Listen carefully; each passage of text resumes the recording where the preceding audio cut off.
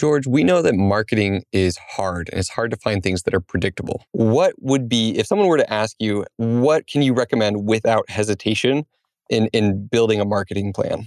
Yeah, well, I mean, it all starts with your Google reviews because every other type of marketing you do funnels back to your reviews. You do direct mail, patients look you up. You do any sort of web advertising, they're going to go to your reviews and see how you are.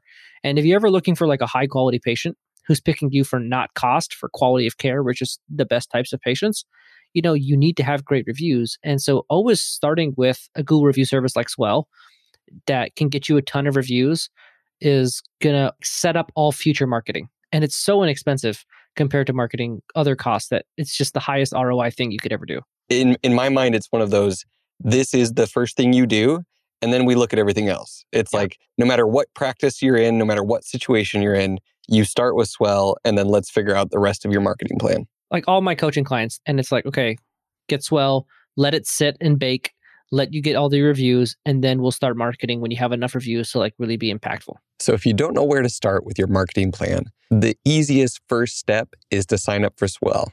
Go to swellcx.com/shared practices to get the absolute lowest price on Swell through our exclusive promo.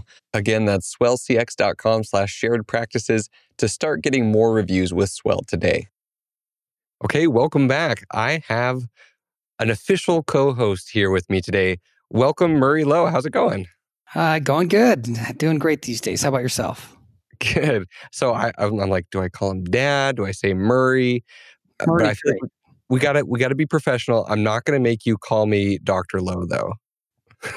I never have. I doubt I ever will. I'm sorry.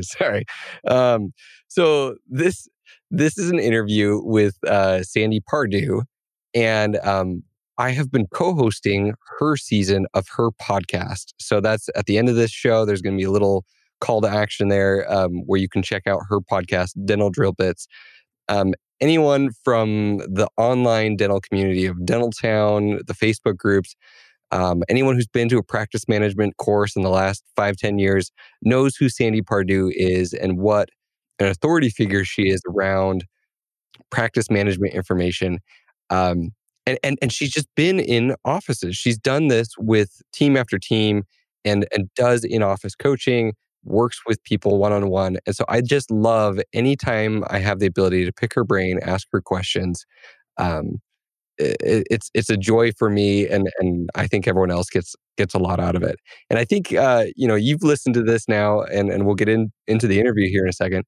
But you can tell that like she's just been in the trenches. She has the experience and has a lot of good things to say. Yeah, and her experience, she's not an academic. She's a practitioner. So she goes in and she tells you the real goods, the real practical stuff that works and the stuff that doesn't work. Probably in a way that someone who hasn't been in this field for decades can't do. Her insights and her ability to cut to the chase are based on working with hundreds and hundreds of doctors. You're supposed to have the 10,000 hours. She probably has 20 or 30,000 hours. And there's so much that she offers to the people that can listen to this. Okay, well, let's get into it with Sandy Pardue. Okay, welcome back to the Shared Practices podcast and Dental Drill Bits podcast. This is a combined episode. I'm your host, Dr. Richard Lowe, and I have with me Sandy Pardue. Sandy, welcome to the show. Hi, Richard. This is going to be a good one. We've been sick. It has been like 3 or 4 weeks since we recorded. I still have like a little bit of a scratch, like a teenager, so if my voice cracks or breaks through the episode, I'm sorry about that. I hear you. Well, today we're at the beginning of a new season for Shared Practices. And in each season, we like to go deep on a set of topics that all go together. And for this season, I really want to focus on the role of a dentist as a leader. And you've broken down in other episodes of your show and of our show, this idea where a team member will create a Word document and outline in this Word document their duties. They're kind of almost like a checklist, like a blueprint, so that if someone else were to come in and take their spot, they would know what to do. They'd have all these things lined out, and you'd have a system. You could hold them accountable. I kind of want to do the same thing for the dentist as a leader in the practice, in the business, and outline some of the bigger skills that a dentist needs to have and the things that they need to be doing on a regular basis to be a leader. How does that sound to you? Oh man, that is really needed. That's all I'm going to say. That is needed in dentistry for sure. Okay. I think it's So let's get into this. I can imagine it's got to be frustrating sometimes when you come into a practice, you see the dentist, you see the team is eager, you talk with the dentist, you figure out what their goals are. Eventually, though, there's got to be certain circumstances where you realize that it's the dentist that's the bottleneck, that's the problem. So I want to know when the dentist is the biggest problem, and maybe that's like 100% of the time. But what are the big things that the dentist falls short on, and so therefore that they can work on as things that they need to do as a leader? Wow. Okay. So with this one, I'll tell you what happens. The dentist goes to dental school, learns how to be the dentist, right? Something Mm-hmm. attracted the dentist to dentistry. A lot of times it's because they like the little, tinker with something. I don't know, it's the little mechanics or whatever, but it's not managing a bunch of women. Okay. So it's out of dental school and oh my goodness. So here it is. There's so many things that need to be done in the practice. And the dentist is interested in being in the treatment room. And that's where you want the dentist, right? Because that's where the income is generated. The dentist is the mechanic, okay? And they're generating the income. But then there's these women in there and who knows what they're doing. So this is why the dentist has to get organized and know everything that needs to happen in the practice first. So the most stress comes from the lack of organization. I will tell you that. Almost 100% of the time. So the dentist has to get organized and know what they're responsible for and what each section or area of the practice is responsible for. And it starts there. They are very much like, I love football. So, especially this time of year, and I'm watching the coaches and the New Orleans Saints, of course, because they're my team. And so I'm watching. And you watch the coach and you watch the interaction with the team, and the coach is the one that's making it all happen. So in dentistry, the team is hired and they're really counting on the doctor. They're counting on the doctor for leadership. But how does the dentist become the leader? And that's where they get hung up. So first off, the first thing they have to do when they hire a team is to make sure that they have communicated as the leader what is wanted and needed from that team. Okay, that is really part of it. The next thing is they can't be afraid of their team. Just like a coach is going to look at the players and see who is the best for each position. And that's what the dentist needs to do. And you can't listen to a lot of noise in the practice. So, we're fans of practice by numbers, right? So practice by numbers gives the leader of the practice everything they need to know about who is performing in which area. And they need to get familiar with it. So what does the leader do? So they come in, people are like, well, really, what is leadership? Okay, so I'm going to go to morning huddle and I'm going to tell everybody what they need to do all day. And I'm going to micromanage them. And that's the opposite of what the leader should do. So to all of the practice owners, they need to think, okay, do I have the right team? Do I have them in the correct position so that they can be the best that they can be? Do I need to make some changes? Have I helped them become good in those positions by telling them what they need to do and provided the training on how to be the best they can be and give me what I need? Have I given them statistics that align with their jobs? That's what a leader does. So a leader also inspires. Part of the leader's job is to not only get what they need from their team, but to make them even better. So everybody should be better because they worked in that dental practice. When you have your entire team at that level, your stress goes away. Your life just got easier. Yeah. No, and you've said like there's like a list of now like 10 things in my head of like duties of leadership of the dentist, including knowing what your vision is, communicating expectations, training and empowering with statistics, not being afraid of the team. And you said so many things that I'm like, man, each one of these could be like an episode unto itself. I think people get overwhelmed when they don't know where to start. And so if let's frame this in the shared practices mindset of now we've transitioned. So say that this is the first year of practice ownership. If you were coming into a practice that's already kind of got some established culture, it's got somewhat established systems, somewhat established expectations, people have kind of been doing their thing for a while, what would you do first as a leader? Well, coming in, you mentioned vision. Well, we need to make sure that the practice owner and team have worked on a vision and they have goals for the practice.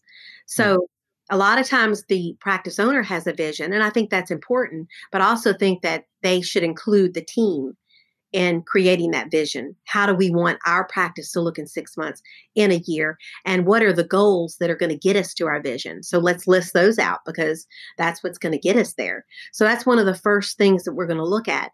But again, if you're looking at from a consultant's perspective, I can't help but look for missed opportunities. From a leader's perspective, they should always be trying to, I don't want to say get more, but grow and improve. Nothing in life stays the same, right? It gets better or it gets worse. So you need to know your score. I mean, I'm going to tell you like that is like you need a scoreboard. That is the next thing that has to happen. And for dentists, many, many dentists, they don't want the scoreboard. They're like, you know what? I really don't want my team to know what my production is and my collections. And I'm like, dude, you know what? They can add. Okay. They can add, and they know what you're producing and collecting. So, I don't want to make it. And some listeners may be thinking, oh gosh, here's a consultant. She's going to make it all about the money. No. No, I'm not. But I do know that you need a scoreboard. When I go to an LSU game and it's halftime and I run to the concession stand and come back, what's the first thing I do after this game's already started? I'll look up at the scoreboard, right? Mm-hmm. It's like the scoreboard tells you how you're doing. And if you need to make some changes, you need to hire somebody, you need to do some more training. So the leader in the practice is going to make sure there's a scoreboard. Okay, cool. I like that. So I think that's an extremely concrete first step that whether you're a new dentist or an established dentist, a lot of people haven't done. So it's like if we're playing a game as a team, everyone needs to know the rules of the game. They need to know how we're doing. And I think you nailed it when you said that a lot of people think, oh, this is going to be this high pressure situation. But in reality, it comes down to, if you have a bad day, if you have a bad week, you have a bad month, you at least want to know that. That doesn't mean that, you get all crazy and grumpy and frustrated and upset, but like, man, you need to know what's up. And if you're not watching the score, if your team's not watching the score, then like, how do you even know until after the fact? You look back and you say, hey, oh, I guess we had a crappy collections, or, we had a crappy production. And it's too late to do anything. It's too late to do anything. So that's an extremely like tactile first step of your team needs a scoreboard as an office as a whole, and then as individuals specific to each position. That's right. And so as a leader, the team I'll give you a great example. This just happened last week. I know that a practice needs to outflow. Okay. That's an outflow of calls, an outflow of emails, an outflow of recall cards. You might send notes, thank you letters, no cavity letters. Guess what happens when you start sending no cavity letters out to kids with no cavities? Guess what? the moms start telling the whole soccer team, and you get more new patients and more families. So outflow is always going to equal inflow. So the more outflow, the more you get back. So I have sometimes practices that say where the team will say, well, we don't send letters. Okay. Well, maybe you should send letters. Your new patient numbers are really low. Maybe it'd be a good idea to send some letters. And, but so the team's deciding, and the doctor is scared to ask the team to send letters. So the doctor thinks it's a great idea. It'd be really good if we welcomed patients into the practice with a welcome letter. But the team doesn't want to do it. And the doctor's scared to tell the team member. This is just happened. Okay, so why is this, and what can a doctor do to overcome this? It's like it's so funny that I don't think that they're scared of, like literally scared. It's more of like getting people to do something that they don't want to do is uncomfortable. And it's like delivering bad news to a patient. It's like as a parent when you've got a kid who's disobeying and you need to lay down the law. It's just not fun. It's not comfortable. And I think a lot of times doctors want to be liked by their team, or they don't want to have to hold people accountable if people don't buy in and aren't following them. So what would you tell someone who like knows what they need to do but is afraid to do it because they're afraid of team pushback? Well, I think a lot of times the team doesn't want to do something because they don't have a full understanding of how helpful it could be, right? Or how not doing it could affect the practice in a negative way. So communication, there you go with communication again, and making them responsible. So what we do is we actually have them report at the team meeting how many letters they sent. Okay, so now Susie that didn't want to do the letters now comes to the team meeting every month and reports how many letters. Now she's not going to want to say, oh, I didn't send any. Okay, because everybody's reporting their numbers. When it comes down to welcome letters, she's going to want to say 35, and that was up from 30, right? So that is one way. And then explaining to Susie, because a lot of times these people have no experience in business. So they don't understand how you need to promote. When you send out letters, emails, all of those, it's like marketing. It's a form of marketing for the practice. It's not going to shrink the practice. You're actually going to do better. I've counted like letters going out and noticed that within 4 weeks, what happens to the numbers? They start going up. You get more new patients. So you'd send mail out, direct mail, things like that. So it's a matter of, I think, laying out the expectations, communicating what's wanted and needed, and then having the follow-up with the statistics.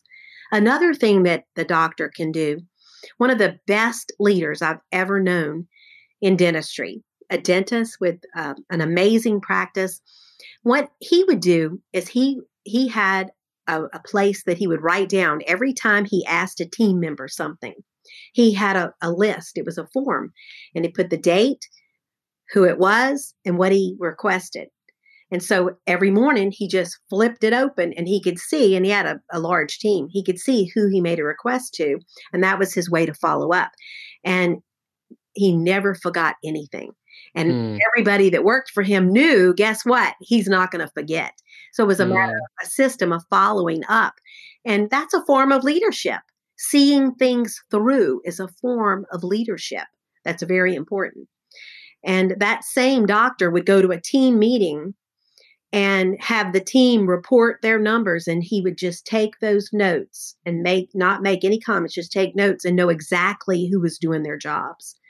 And, Richard, there's something that I talk to a lot of dentists, and when they call me, I can tell from a phone call in the beginning when they just acquire a practice or they're going to do a startup, the questions that they're asking, you can kind of tell who's going to be the guy that's going to have 2 or 3 practices and who's going to be the guy that's going to hit that $1 million mark after a few, like a year or 18 months. It's really because they're the leaders. You can hear it in their tone of voice because you know what they're asking? They're asking, how can I be better? How Mm. can I learn more? How can I do this? And just being vocal about it and getting those answers. That's all leadership. So having a plan and following through, that's leadership, and not being afraid of your team.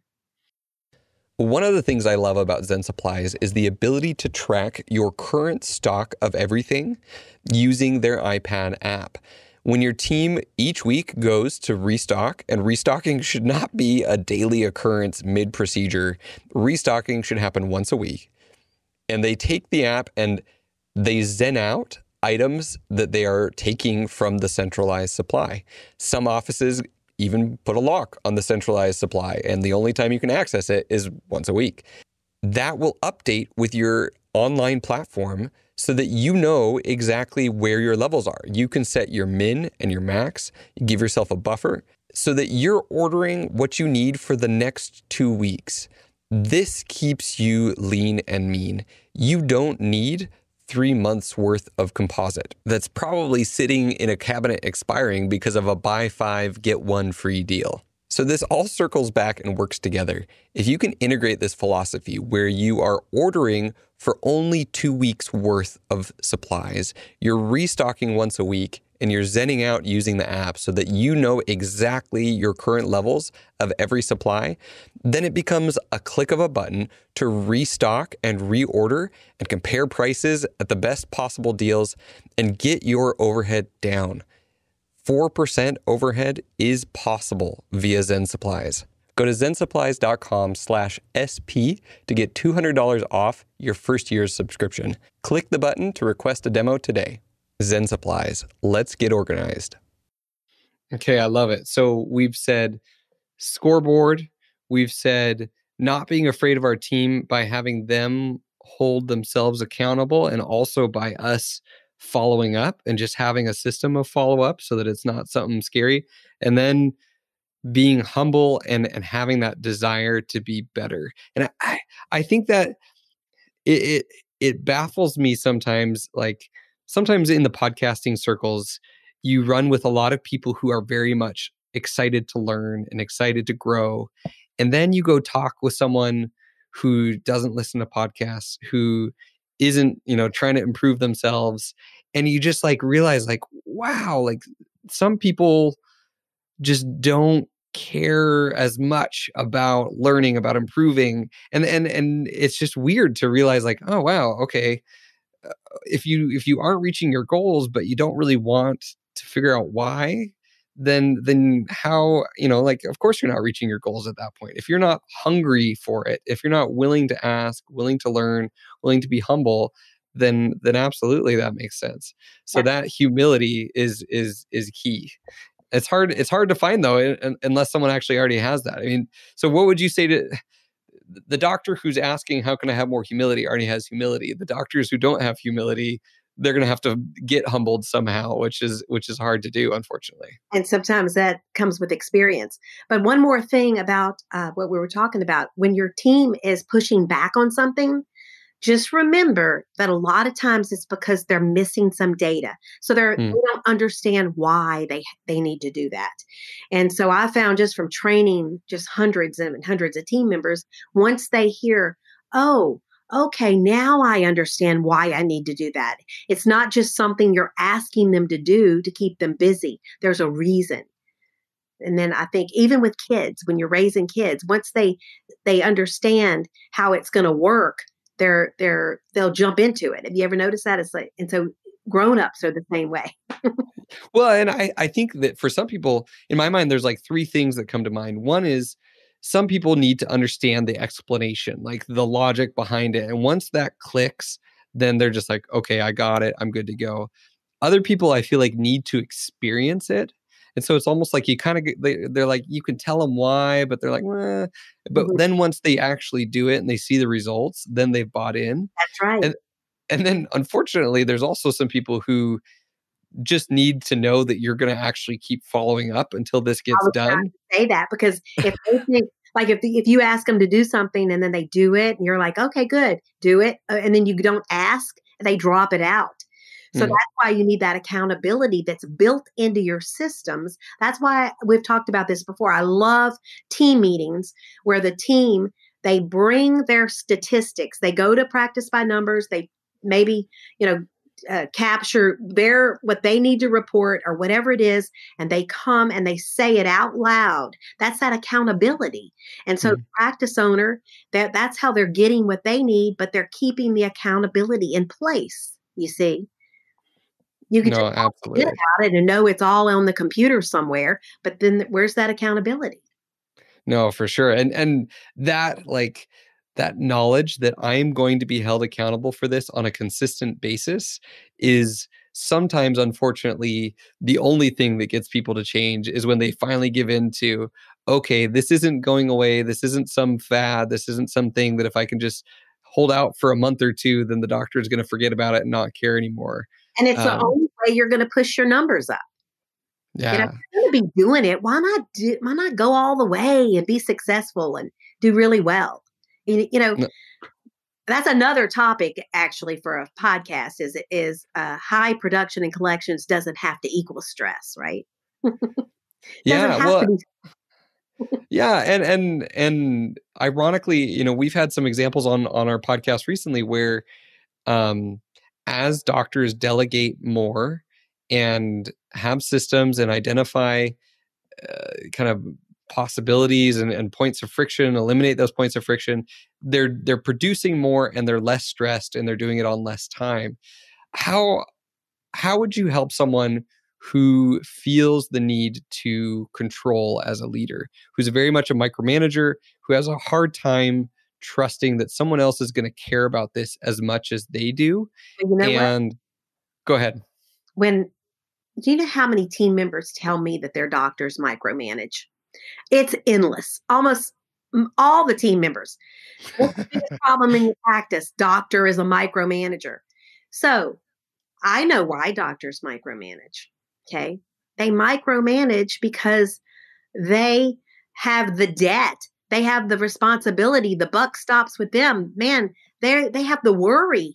They have to take care of the team and their families and all those patients and the stress that comes with that. And that's why they micromanage. They need to know that things get done. So that's why the systems. And I know we keep talking about systems, but it's true. It's like that's the only way that they're going to know that things get done. So you hear systems, but what are real systems? Give the doctor the information without the doctor micromanaging. Doctor knows if something falls out immediately with the right systems. They have to be connected, like we've talked about before. So that's why doctors micromanage. They're not organized. They don't have the right systems. So as a doctor, as a leader, you can either spend your time and energy and effort micromanaging people, or you can spend your time and energy building systems and then having those systems be a way to feel comfortable with the level of control and the level of quality that's going on in your practice. That's it. That's correct. And here's the thing.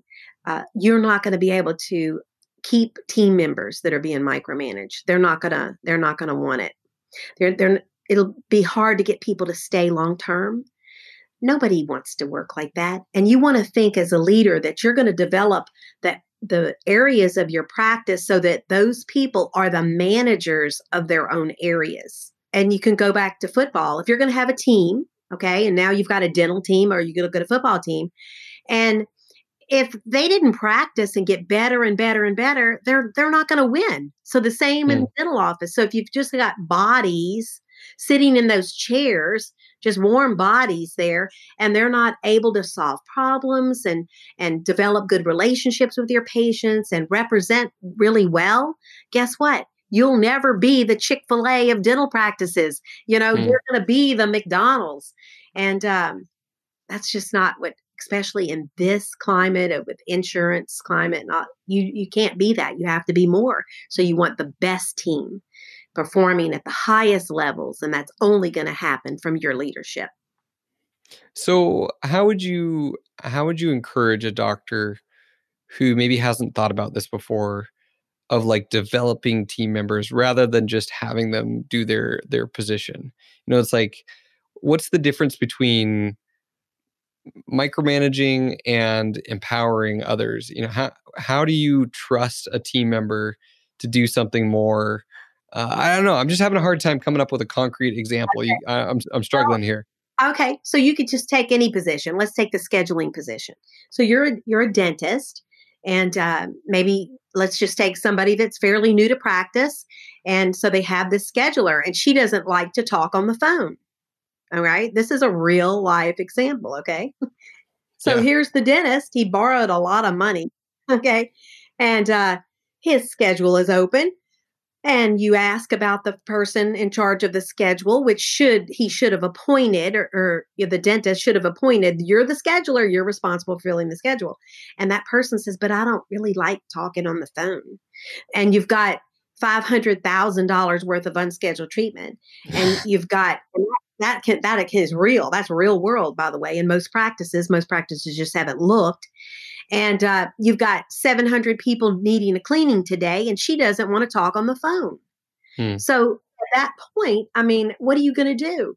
So I would put a statistic on her. I'd say, okay, Susie, so I tell you what we're going to do. Let's organize your position here. Here's some reports. Here are people that are due for recall and people that are due for unscheduled treatment. Now let's practice some verbal skills now, because you want to take time and make sure they know what to say on the phone, right? They're in your practice. So you're going to make sure they know what to say, maybe even have it in writing in front of them. And then from there, they're going to have a list. And now you want to track the calls. How many calls did they make? How effective were they? And she has to be accountable for them. If you don't see her filling this out, or you don't see the accountability there, she's not the right person for your practice. But I always ask, what did I not do to make that person better at their job? I always ask that. Okay, you know what? Maybe I didn't spend enough time with her. Let me try this. If it doesn't improve, you are wasting your time. And if you, as the leader of your practice, are the coach, you can't keep people that aren't producing. Can't. So there's a few things that really stand out to me there, and one of them is the concept that Jocko Willink in the book Extreme Ownership really lays out, where he says there are no bad teams, only bad leaders. And really, at the end of the day, taking ownership for everything that happens in your office. And if a team member is struggling, that's because you haven't set them up for success in terms of expectations, in terms of training, in terms of accountability, and access to resources. And a lot of times we just want to blame other people and point fingers, when in reality, if we take that attitude, even if it's even if it's not technically true, like, you can say everything is on me. And if you're not succeeding at the front desk at filling our schedule, that's my fault. By saying that, and saying that to your team member, that makes them also want to take that same attitude of ownership and accountability. And you're not coming down, when they're struggling and when they're failing, you're not coming down on them and saying, why aren't you filling the schedule? What's wrong? We talked about this last month and you haven't done it. You're saying, you know what? This is my fault. We're having a hard time getting this schedule full. I want to make sure that I've given you absolutely everything, and going at it from that attitude of humility and ownership, before saying, you know what, I'm going to fire this person because they're not doing what they should be doing. Yeah. Yeah, that's right. So again, I mean, I've been doing that forever. It's like, what have I not done? And then taking that responsibility. What can I do more to help that person? Because you don't want people to fail. That's not good for the practice whenever you're always changing team members, and now they're leaving the practice and going to say bad things about you around town. So you want people to succeed. So then you tried with that person and they're still not getting it. That's when you need to replace them. But at least you tried, and you need to improve your hiring skills for the next time, so that it doesn't keep happening again and again. So I want to ask one more thing here before we wrap this up. So how do we deal with conflict in an office? I feel like that's something as a leader that conflict is going to happen. Unfortunately, drama is going to happen, whether it's big or small. Some offices have a whole lot more of it, and the drama is a whole lot bigger. But even the best offices have personality conflicts or misunderstandings. Um, and I feel like some of those pivotal moments can really sour one way or another, and can shift the feel or the culture of an office one way or another. If everyone's afraid of how things are handled when drama or conflict comes up, what have you seen that dentists do or need to do to Okay, handle I've conflict? certainly seen a lot on this topic. I always think when somebody asks me this question, I think of an office that I worked with a long time ago in Ohio. That is an amazing practice. And they had a team agreement. That was the first time I'd ever seen a team agreement. And so, and it was very effective, so that they more or less sat down together. This isn't something the doctor creates. In fact, the doctor's not supposed to. There's actually, if it ever came back with the labor, somebody reported you or something that they couldn't gossip or something like that, and said that the owner said they couldn't, it wouldn't be good. So you want the team to sit down, come up with an agreement, how we plan to treat each other. And so they put in things like, that they would support each other. They wouldn't talk about each other, that if something happened, they would confront each other, or confront's probably the wrong word. They would talk about it. And that day they wouldn't go home, and, they wouldn't talk about it with other people. And it worked. That team, oh, wow. Hmm. And I even overheard one tell another one, wait, that's against our team agreement. Like, she wouldn't engage in the gossip.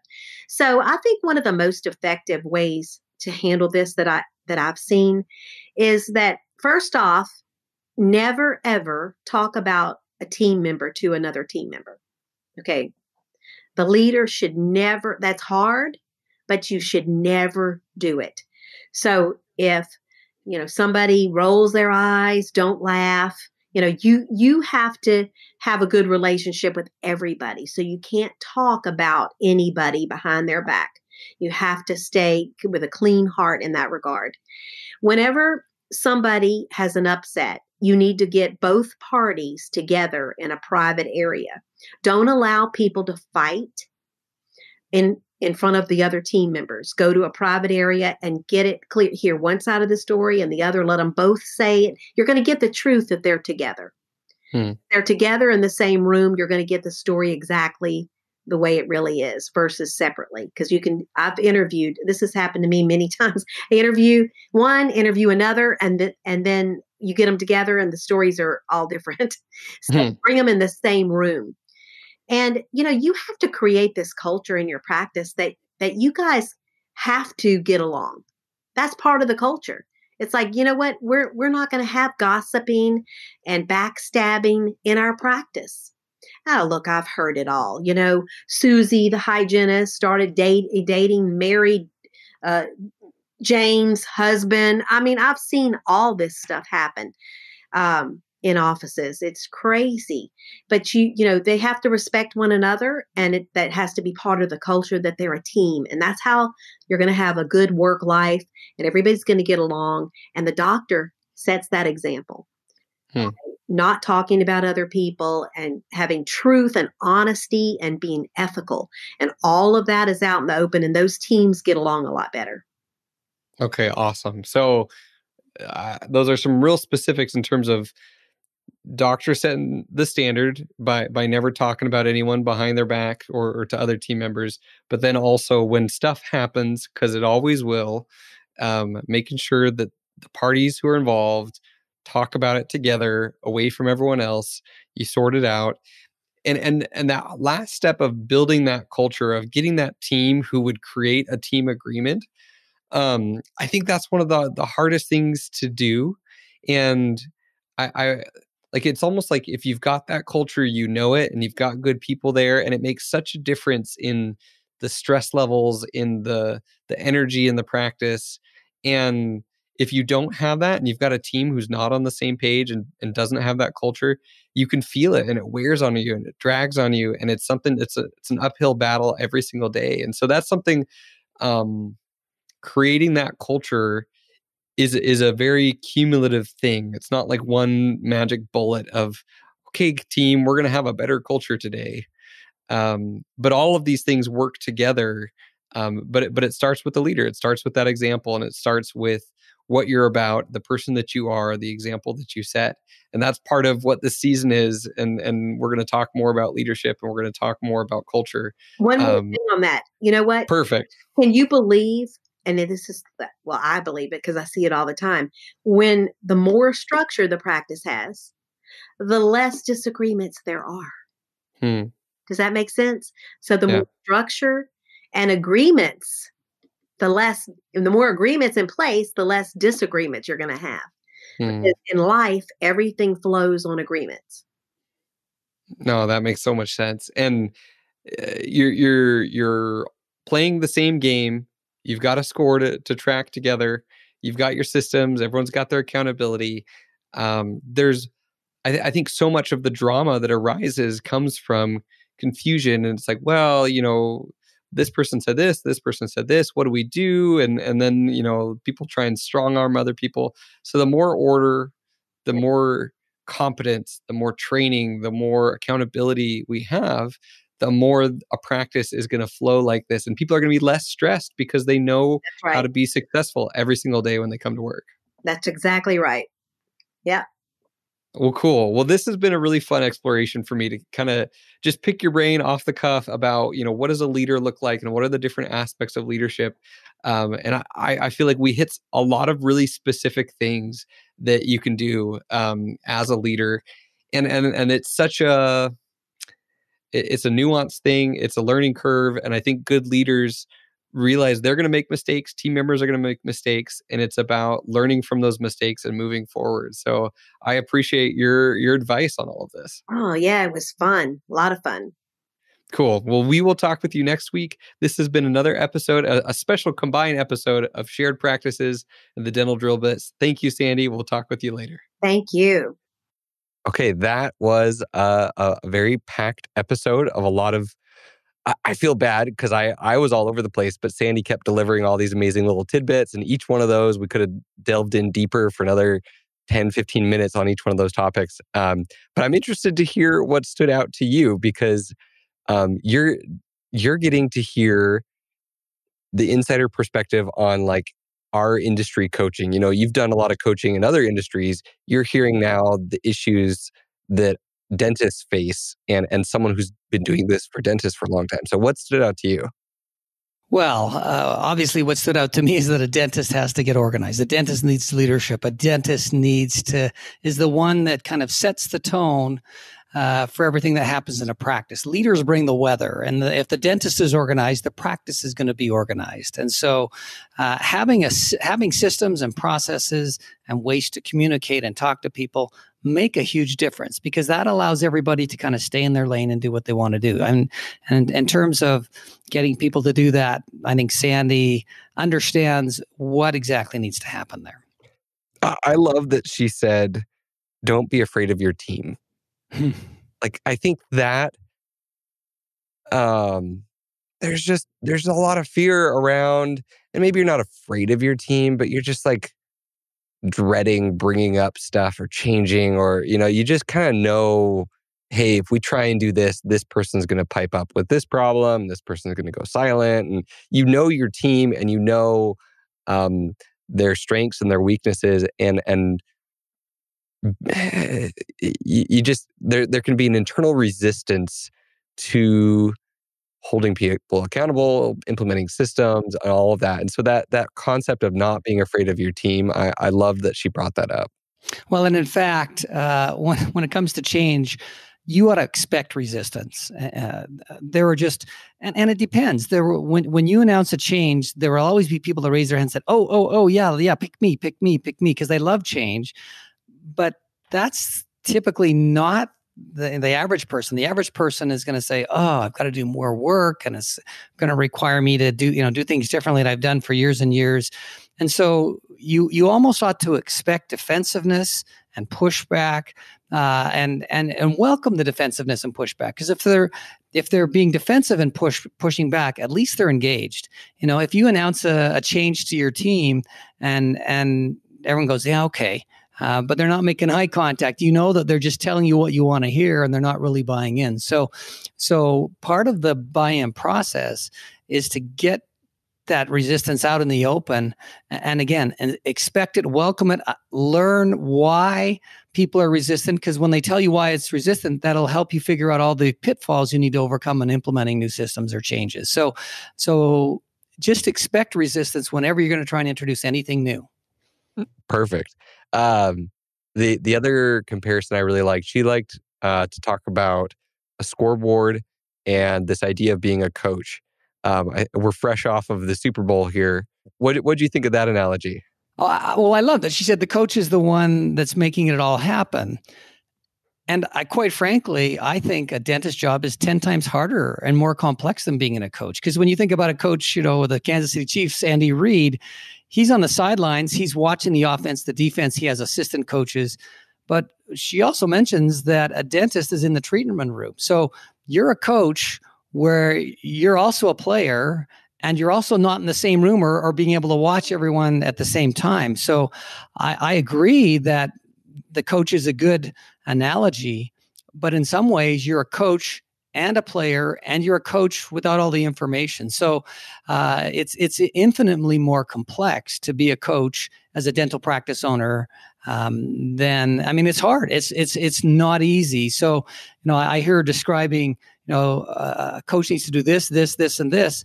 And I can imagine a dentist who's practicing and spending, 30 to 70% of her time treating patients, trying to figure out how do I get the rest of that time to do all those things that she's doing. So yes, I love the analogy of a dentist being a coach. I think it's really tough. In order to be a practice owner and a dentist at the same time requires a high amount of self-awareness, a passion, and commitment to really making a practice work well. And I guess if you're struggling with that, don't be surprised because it's such a tall task.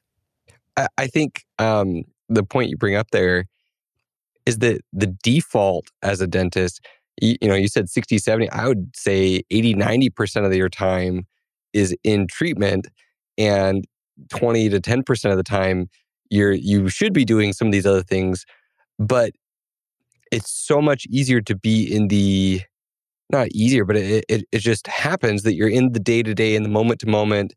You're seeing things from the patient care perspective. You're not up front coaching the front desk team. You're not watching the hygienist every moment.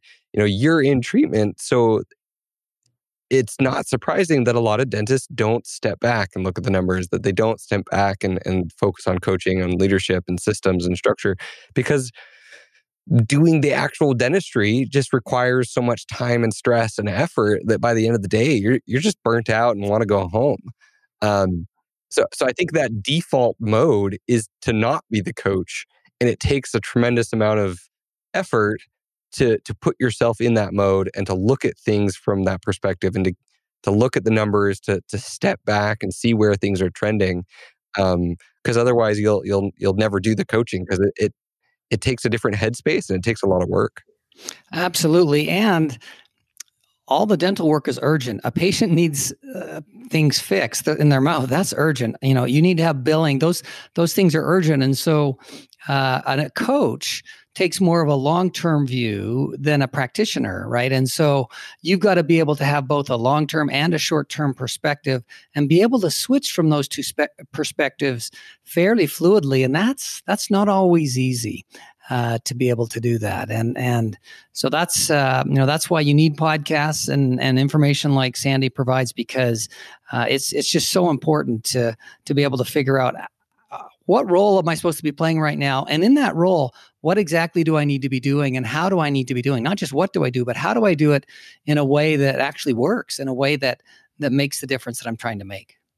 No, that's awesome, and then all of that kind of emphasizes her point of getting organized and getting systems in place, because if you haven't built the systems, you haven't got organized, then so much of the friction and the day-to-day is going to be putting out fires and disagreements and addressing each issue as it comes up. So until you have that organization and that structure and those systems, um, it's always going to be especially hard to do that higher level coaching and thinking, because you're just so pulled into not only the dentistry, but also just the daily drama that comes up from being in a dental office and working with other people, your assistants and your team members. For sure. It becomes a chicken and egg problem, which is, do I need to get ahead? Do I need to get a little bit ahead so I have time to do that? Or do I do that first that allows me to get ahead? And if you say to yourself, well, I can't do those things until I get ahead, you'll probably never likely get ahead. You need to actually make a commitment to do those things in order to kind of get things under control. And if you don't do that, you'll never end up getting time to do that coach role. You'll always end up being in that practitioner role. And so it requires a leap of faith to say, you know what, if I take a little bit of time away from my practice, away from the chair, away from direct billing, I can create these things that are going to pay off down the road. And one last point to drive this in, and we'll wrap it up, but the opportunity cost as a dentist, like, you always have the thing that you can say to yourself of, if I was seeing patients instead of doing this, like doing one more crown or one more procedure, that feels more productive in the moment than any of the other kind of working on your business, because there's no direct production that results from working on your business, but there is direct production resulting from seeing patients. And so it can feel so hard to set aside time that's not patient care time to do that, because the opportunity cost is high. Yeah, and that is so true, because it not only feels more productive, you're as a dentist, you're much better at it. So you will feel successful. You will feel like doing, looking after patients and doing work in someone's mouth. That is a natural use of your talents. Whereas when you try and do the other thing, you're going to be in new territory. You're going to feel much less comfortable. You have much less experience, and it will feel like you're back in the first year of dental school again, because you're kind of starting over. And so the default is to go to something also that you feel more successful at, rather than something that is much more difficult for you. No, absolutely. Well, this has been fun. This is, I asked you to be a co-host for the season, and you've been very gracious, not only in your interviews, but now also doing the intros and outros. So I really enjoyed your perspective. Thank you for coming on the show. Oh, you're welcome. Happy to do it as long as the season lasts, Rich. Cool. Well, we will talk with you next time on the Shared Practices podcast. Okay. I'm excited to announce a partnership with Sandy Pardue. We are rebooting the Dental Drill Bits podcast. Sandy and I sat down and said, what if we did a podcast together? What if we did a whole season of your show together? And it works out perfectly, because I have a ton of questions and she has a ton of answers. So we combined my skill at asking questions, but not necessarily knowing the answer, and her skill at answering every single question with a wealth of knowledge, specific examples, and experience. If you want to get your dental practice organized, if you have trouble with understanding the roles and the functions and the systems of your office, join us every Tuesday on the Dental Drill Bits podcast.